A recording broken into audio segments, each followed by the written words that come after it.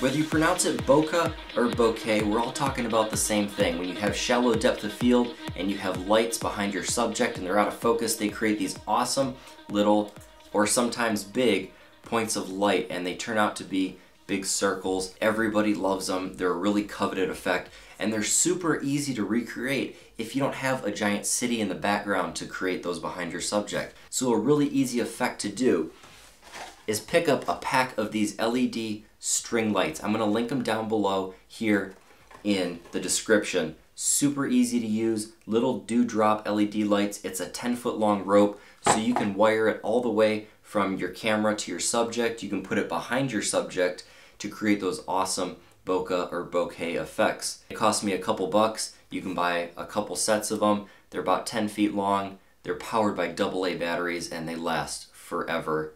Not literally forever, but they last a long time. So that's it. I want to know what you guys are using this effect for. So leave a comment down below. Make sure you share this video, like this video, and subscribe for more videos just like this. So until next time, get out there and go shoot.